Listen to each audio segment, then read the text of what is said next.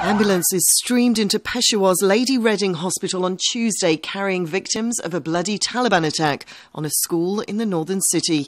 At least 140 people, most of them children, were killed after Taliban gunmen broke into the school and opened fire in the bloodiest massacre Pakistan has seen for years. More than 8 hours after militants entered the school compound, the military declared the operation over and said all 9 insurgents had been killed.